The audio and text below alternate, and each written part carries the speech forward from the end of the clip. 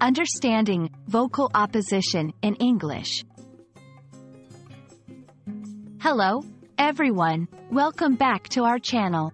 Today, we're going to explore a very interesting English phrase, vocal opposition. This term is widely used in various contexts, and understanding it can really help you grasp the nuances of English language.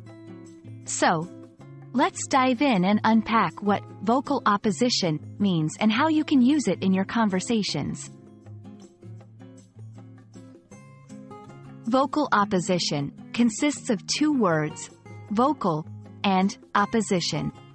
Let's break them down. Vocal is an adjective that literally means related to the voice. But metaphorically, it signifies being outspoken or expressing one's thoughts and opinions loudly and clearly.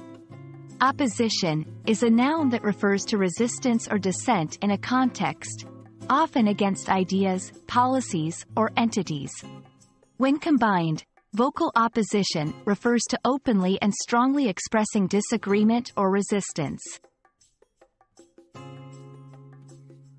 Understanding how to use vocal opposition in sentences is crucial. Here are some examples. 1. The policy faced vocal opposition from the community.